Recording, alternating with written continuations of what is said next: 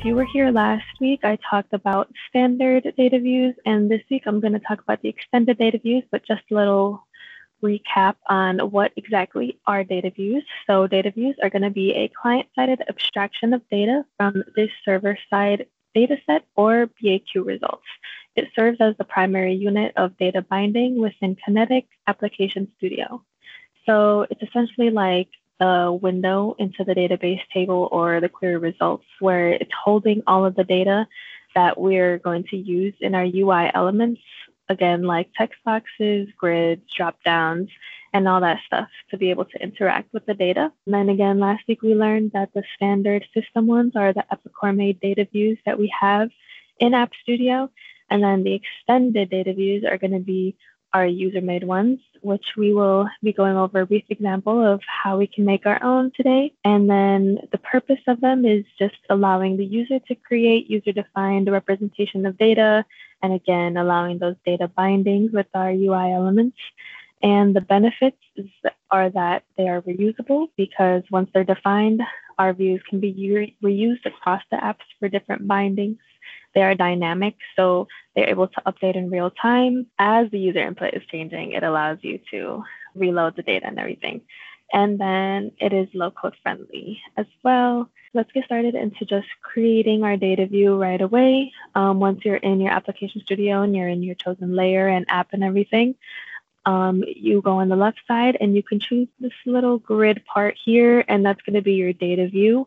And then once you press on your add, you're going to have this little slide out panel that pops out, where you can either manually add your new data view, or you can actually use the data guided setup that they have in Epicor. And today I'm going to go through a manual adding of the data view, and I'm going to show you each section that we have here and explain all of the little fun buttons and all of the little fields that we can fill in and add stuff to. And then again, this is the panel that you're going to see when you add a new data view. This is what it looks like, all blank. So to get started, we can start with our first little section of data view. So the data view ID is just going to be the identifier for referencing and for data binding. And then your dataset ID is going to be the identifier, identifies the response dataset from a service call. And the data table is going to map a data table to the data view. So it typically matches the ERP table name. And then we have the server view,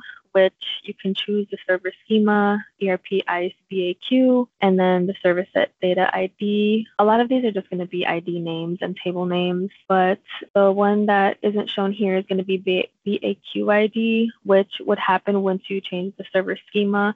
It's the drop down and you press on the BAQ, and then this will pop up.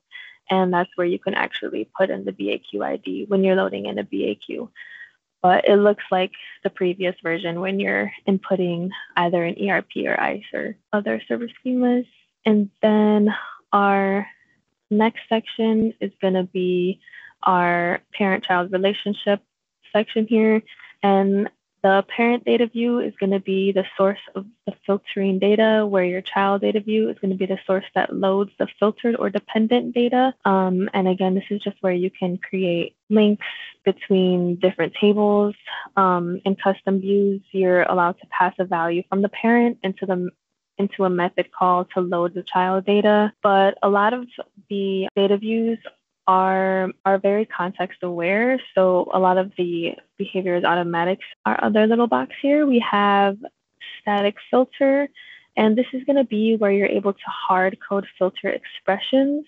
So let's say if you have a data view that or two separate data views that you had binded to the same data set, but you want each of the data views to show you different data, this is where you can go in and apply a static filter. So any filter that's going to show you if you're on, if you have the cache detail data set binded to both data views, you could just set one of the static filters to the cache detail that is credit payment equals false, and then the other one is credit payment equals true, just so that you can have different data shown on both data views. And then this little checkbox, dirty view, confirm changes. Once this option is turned on, it just enables displaying a system dialog confirming what you want to do with unsaved changes, which is always turned on by default, but it's an option if you don't want those dialog boxes to pop up for you. And then it tells you that it's a memo table name and context override view. Onto the next section. This is where we have our columns, and this is again where all the column names of the data that you're pulling in are going to go. So again, columns are the fields you pull from your data source, and you can hide, rename, or format these fields. And again, these are the fields that you're going to use in your rules, your conditions, and your bindings to use for the elements in your application studio. And then again, if you just press on that little button right there, you're able to add your columns. And this is what it looks like when you pull in that data from your data source. It'll automatically have the column names and captions and everything ready for you. But if you want to add more, again, that's an option as well. And then on the very bottom underneath the columns, you have a tools section where you're able to actually add custom tools to the overflow menu or the toolbar component that is bound to your data view. These are all the components that we have in that tool section. So the type, you're able to do new, custom new, delete, and custom delete. And the difference between those is that the new and delete tools are just used to add and remove records in that data table underlying the view, while the custom new and custom delete are made so that you can hook this specific tool to an event, actually. And then the ID is, again, the ID that you give it so that you're able to hook it to an event. The text is what's going to be displayed in the menu when you're hovering over it. And then the icon is, like most icons, you have to use this format to get whichever icon that you choose. I have this little Pac-Man here that, again, is where your tool will show up in the toolbar in whichever form you choose to put it in. And now we can get to how would you load the data into your data view. So we have a few options here. You have a grid provider mode, which automatically loads the data when the form or grid initializes from data returned by a query, service function, or function. Or you can use REST API, which calls a REST endpoint using the REST or REST ERP action, binding that response again to the view. Or you can create an event, and you can use a BAQ, pull the data from that BAQ, or use a function, and again, pull that data from there. I'm going to go into a little example of how I loaded the data in a customization that I had previously done. And what this customization did was essentially they were in our change PO suggestions, and they wanted to be able to click on a new PO and then have the blanket POs, if it was a blanket PO, have them populate in this grid below. So I'm going to show you how I just pulled in the data from a BAQ that I wrote, how it populated our grid below. So what I first started with was creating a blank data view. I pulled in the data already, but you have to create a blank data view, and then you just put in your data view ID. You put that the service schema is going to be a BAQ. And again, I had previously made a BAQ that just pulls in blanket POs. If the chosen line was a blanket PO, then it would show you all of the lines and releases under that one. And these were all of the columns that were in the BAQ. And again, it pulls it in automatically.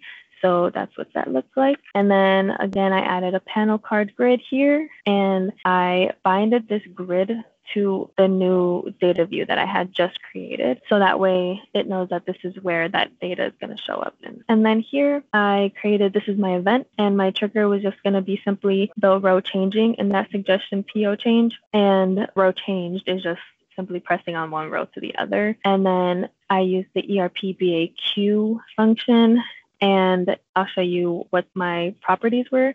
On the next slide, this is the name of my BAQ that I called. And then this is what those properties look like for that function or for that tool. And basically, again, pretty simple. You just put in the BAQ ID, you could drop down and choose it from there. And then you put in the view name that we had just created. And then the mode is going to be get, because we're pulling in that data. And I forgot to mention that because this is going to be based on part num, I had a parameter on my BAQ, and I had to do that here as well. So you would go to BAQ parameters and put the field name part num, and then you had to put that here. So that way it'll only give you those blanket POs for that specific part num of that line that you're on. I didn't have any data on this one, but essentially when you would press on another one, if it was a blanket PO, it would show you all of the parts and the lines and releases on that were also a blanket PO, and it would have a check mark here, and you would be able to just change that data by pressing on a new one. But yeah, that's how I pulled in the data using a BAQ for that one. And